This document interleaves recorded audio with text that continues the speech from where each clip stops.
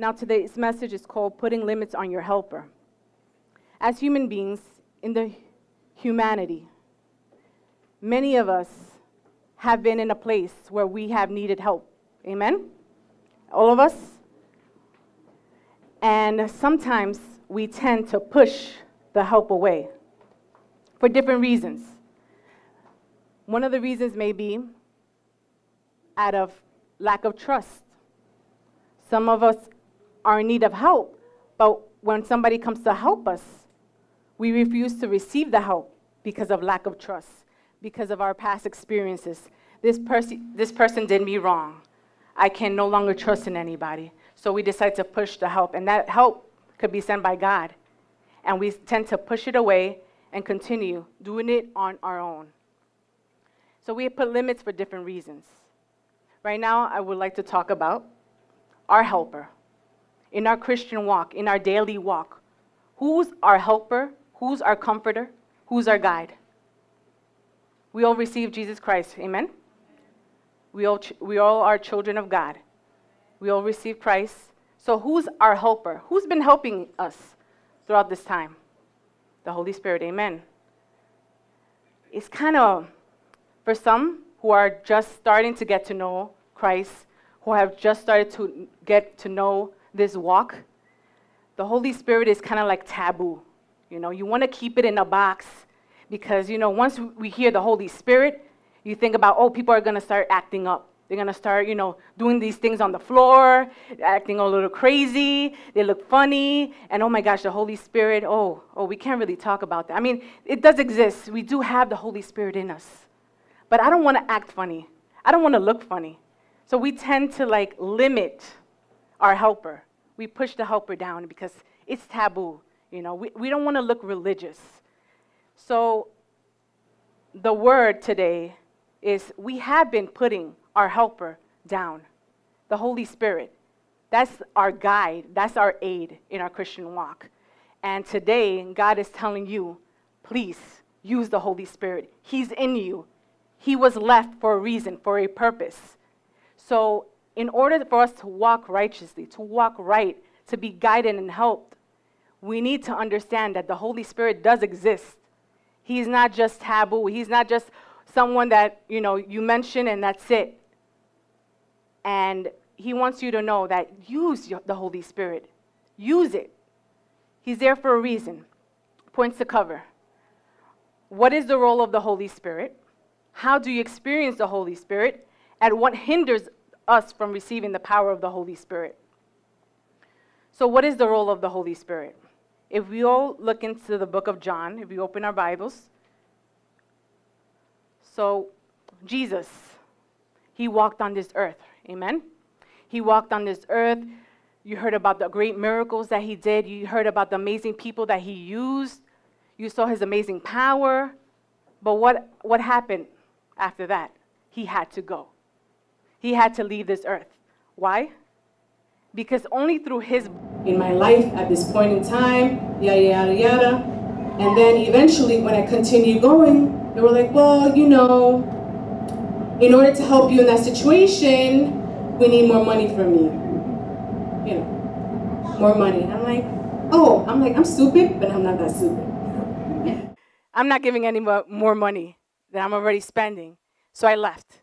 And eventually, there's always consequences to that. Once you visit a spiritual place where it's not God-led, there's consequences to it. There's two different spiritual realms, the evil and the good. So you start messing around with something that you don't know, you're going to get some type of consequence. And through that, I was paranoid. I was very paranoid. I thought everybody was out to get me. And I was like, oh my gosh, my life is going to be destroyed. I'm not going to get married. I'm not going to finish college. And I was like, all these thoughts started coming to my head. And it was really bad. It was getting worse and worse. I started becoming depressed. And through that, eventually, I received Christ. I learned more about that. And I was able to push that aside. Anyways. So this is where the spirit of discernment comes in. It took time for me to actually understand the Holy Spirit. I received Christ in 2007. I didn't get to actually experience the Holy Spirit until 2012. Why? Because out of fear. Not because of, oh, the Holy Spirit, I don't want to act a certain way. It's because under the leadership that we were in, I saw them. I'm like, wow, they're professional.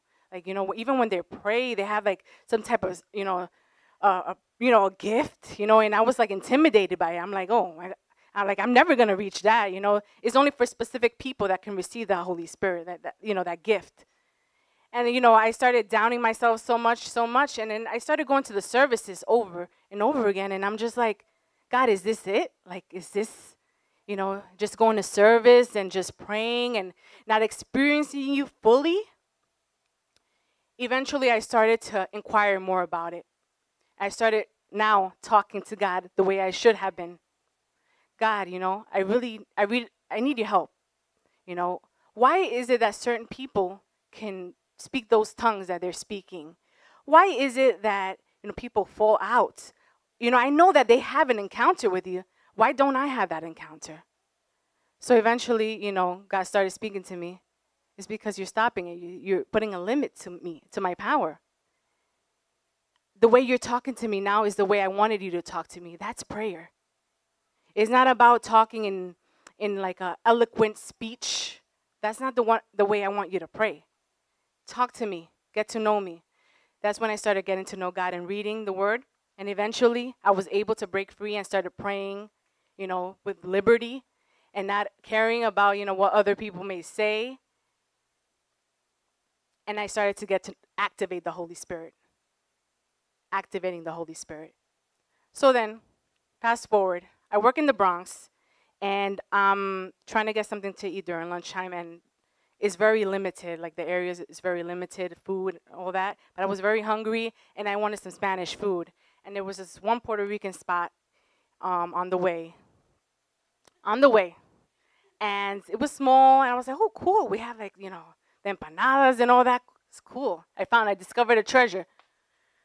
However, I went in, I was looking at the food. I was like, oh, my gosh, this is great. And then all of a sudden, I ordered, and I was waiting for the order, and I started looking around. And I was like, oh. And it started to smell something. I was like, oh, gosh, they do witchcraft here. And, you started looking at the dolls and the stuff and, like, the crosses and all that weird stuff. And I'm like, and I just ordered, and I paid for it already. So I was very hungry. I have to admit, I prayed over my food like 10 times. So I was like, I can't waste this food. I paid $7 for it. So I did. I went to my car, and I ate it. I prayed over it, and I ate it. And then, I started to tell my friends who are connected with God. I'm like, oh, there's this place, around the way. And, I felt weird about it. And she was like, really? I've been there, and I didn't feel anything. I'm like, really? Maybe it's just my mind. Maybe it's just like me bugging out or something. So I tried it again. I went again. But I didn't want any food. I didn't want food. I wanted like a shake, like a smoothie or something. So I went, and I was like, okay, let's try this again. Maybe it's my mind. Like, I was like battling. It's like, it's my mind. Everybody says it's okay. This place is okay. They don't feel anything. Maybe it's just me, like, being extra spiritual, whatever the case is. But anyways, I went, and then as I was going to order, there was like a tug in my spirit. And I wanted to throw up. That's the spirit of discernment. That's the type of thing that you want in your life. And it was just like, okay, like I couldn't even speak to the woman to like, oh, I had to walk out. And the lady was like, oh, I just walked out. So that's the type of work the Holy Spirit does in you. When you get that spirit of discernment, when you're connected with the Spirit, it's not only in church, guys. You shouldn't be able to, oh, I'm going to church and I'm just going to experience the Holy Spirit. It shouldn't be always here. It could be anywhere in your life. And it doesn't have to be like one of those experiences where you fall out or you start speaking in tongues. The Holy Spirit could reveal itself anywhere, in any way in your life. That spirit of discernment was powerful to me. I was like, what? I am never going to push away the Holy Spirit. I get you. I got it. I understand. So we should not limit the power of the Holy Spirit. We keep on just like saying, you can only stick in this box, only in this part of my life, only in my church life. And that's not the case. The Holy Spirit has so much power. You don't even understand the power that the Holy Spirit has. How many of you experience the Holy Spirit? Amen? Amen? You know it. There's no limits. You cannot box in the Holy Spirit. And this is not about fainting. This is not about throwing yourself on the floor. This is not about that. It does happen. Let me tell you, it does happen because it happened to me. It definitely happened to me. If the Holy Spirit speaks into you, you got to shut up sometimes. And you try and you fall. You end up falling because it's not, I'm trying to tell you something. And we try to control it. And then we end up falling. It happens. Some people fake it, but no, it's real. It's real, guys. It's real. Trust me, it's real. Just because you haven't experienced it doesn't mean that it doesn't exist. Don't limit the power of the Holy Spirit. Get to know it. It's not taboo. We're believers. God did it then. Christ did it then. And he's doing it now. He does not change. Before he left, he said to us, the same power that you've seen in him, do. He's going to make greater things within you. You're going to experience greater things than anything. So don't forget, activate that Holy Spirit. He is a spiritual gift, and the Holy Spirit gives you those spiritual gifts. Discernment is one of my, more than anything, I love that. Speak to God. I want a spirit of discernment. I want to be able to dictate what's bad and what's wrong. Because sometimes we don't do it intentionally. We just make the wrong decisions just because. It's not that we intentionally do it. It's like, Lord, before I make this decision, please, I need you. Give wisdom. I need to discern what is good and what is bad. What should I do? What house should I buy? What car should I buy? That's what I'm talking about. The power of the Holy Spirit. The Holy Spirit also produces fruits of the spirits. Galatians 5:22-26. But the fruit of the Spirit is love, joy, peace, forbearance, kindness, goodness, faithfulness, gentle, and self-control. Against such things there is no law. To those who belong to Christ have crucified the flesh with passions and desires. Since we live by the Spirit, let us keep in step with the Spirit. So not only do you get the spiritual gifts, the prophecies, the teaching, all that, but he provides the spirits of the fruit, which is something that we need. I mean, we cannot walk right without the spirits of the fruit. If we have a gift of prophecy or we have a gift of preaching and we don't have love, then what is it? What are we doing? Who are we doing it for? So the gifts of the fruit, the love, the peace, the gentleness, the self-control. Self-control. Yes. Speaking to myself. Controlling ourselves. Saying no to the flesh. It is very desirable. It may feel good to raise your voice at somebody or say something, not so nice when they're acting up. But self-control. Holy Spirit, please activate that self-control. I know I have it. Help me. Help me to speak to people right. Help me not overact with certain people. Help me be placed in their shoes because I may not know what they're going through. That's one of my things now. I pray. Lord, help me understand. I don't want to know the details, but at least help me understand what they're going through because there's no reason why they should be acting like this. That's my thing. And then I'm like, you know what? I cannot say anything because I was once there. And somebody had grace and mercy and was willing to hear me out. So my prayers lately, when it comes to self-control, is help me put myself in their shoes. I don't know exactly what they're going through, but they're acting up. I have to tell them, approach them about it. You're not acting right. This is not something that, we see in you. I love you dearly, but there's something wrong, and I have to tell you. Talk in love to people.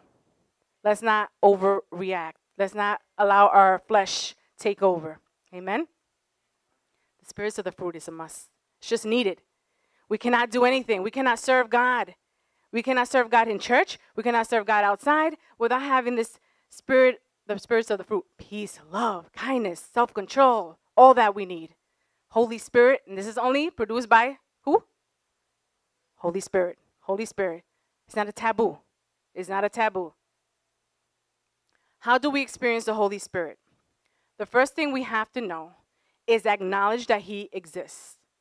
Jesus left behind the Holy Spirit, the comforter, the helper, and the advocate. We have to acknowledge that he lives within us. Amen? We cannot walk this walk with our own strength. That's a definite. We have the Spirit already, but we need to apply and activate it. The Spirit and experience him on our daily walk. It's not only in church. We don't come to church every Sunday and just like, I want to feel you, Holy Spirit. I want to live the rest of my life with experiencing the Holy Spirit, not only in church. Not only in church. Don't limit the Holy Spirit. Oh, I'm going to church because I want to experience the Holy Spirit. Don't. You should be able to experience it in the daily walk, in your daily walk. Some people get, when they come to church, the word didn't, it didn't touch. It didn't, the Holy Spirit wasn't there. Like, you haven't heard, I've heard so many people say, the Holy Spirit is not there. This and that and a third. No, you haven't activated the Holy Spirit. You haven't activated. You haven't gotten to understand. You haven't acknowledged it yet. And this is not based on emotions. Experience the Holy Spirit is not just based on emotions about crying, yelling, and screaming. Yes, we do have emotions. We do have feelings. God has feelings. There's times that we cry. We cry because we're hurt, which is fine. This is what the church is for. We're hurt. We cry because we're excited. We cry for different reasons. And it's good to express your emotions and feelings, but don't live on them. In Ephesians 6:10, this is how you acknowledge the Holy Spirit. Ephesians 6:10-17 says, "Finally, be strong in the Lord and in his mighty power. Put the full armor of God so that you can take your stand against the devil's schemes. For our struggle is not against flesh and blood, but against the rulers, against the authorities, and against the powers of the dark world, and against the spiritual forces of evil in the heavenly realms. Therefore, put the full armor of God so that when the day of evil comes, you may be able to stand your ground.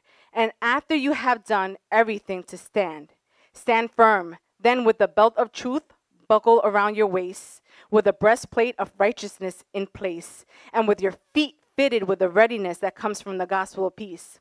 In addition to all this, take up the shield of faith with which you can extinguish all the flaming arrows of the evil one.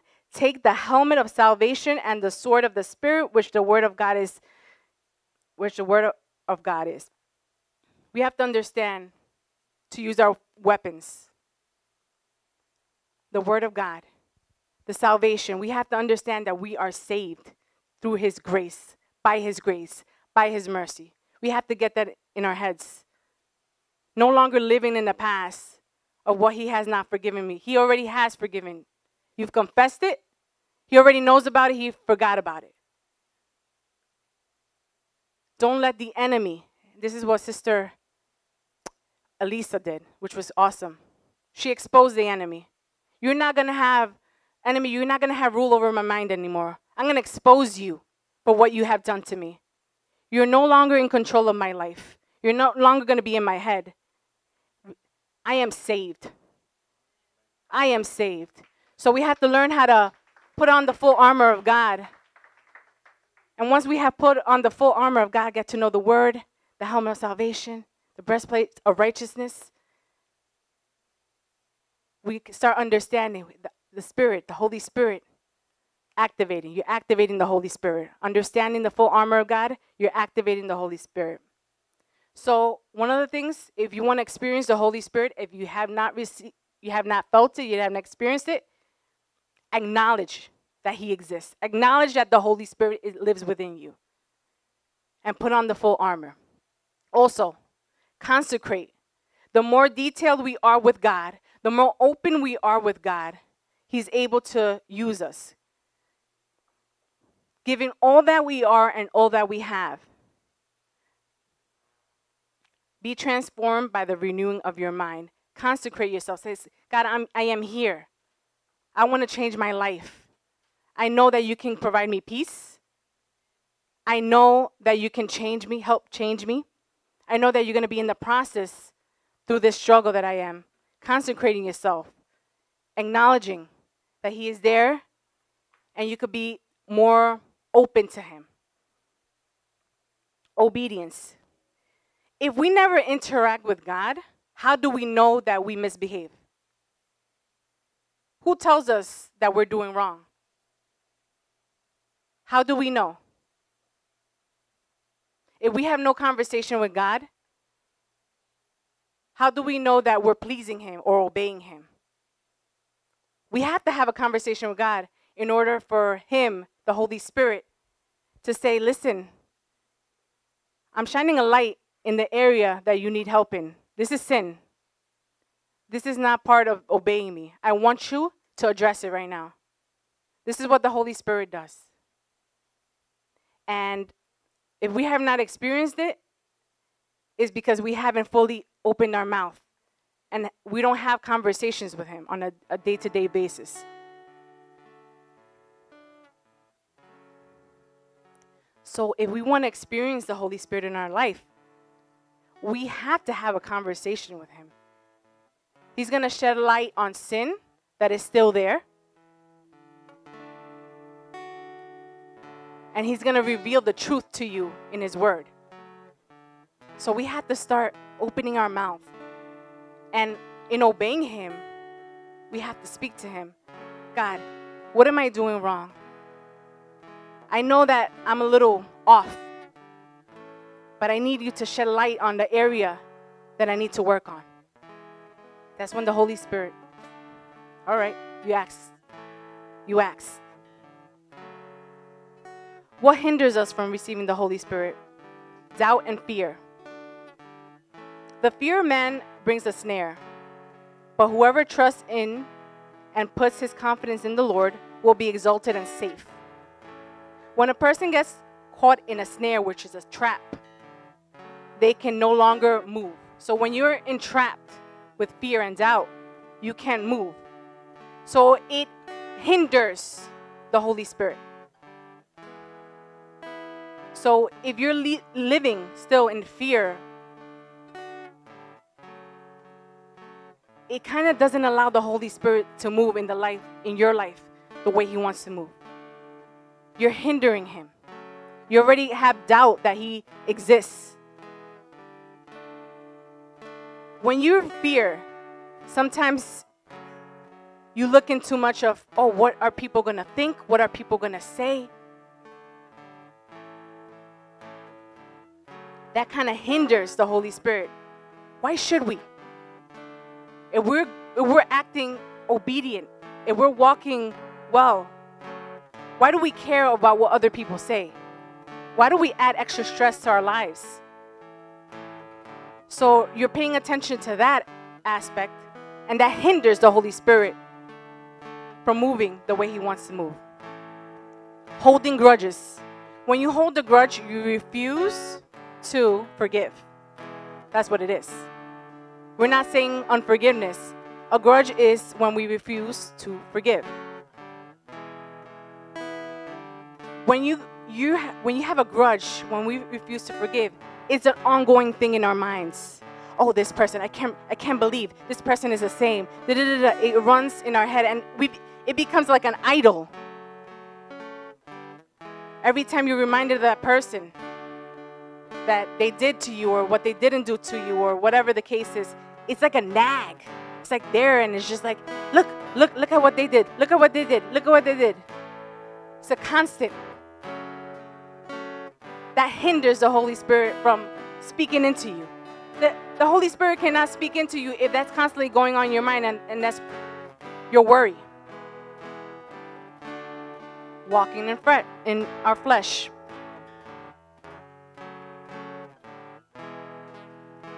When we do things that we're not supposed to do, we're walking in our flesh. Walking in anger. Walking in fear.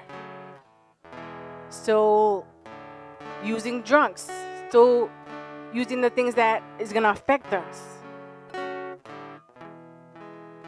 That hinders us from receiving the Holy Spirit.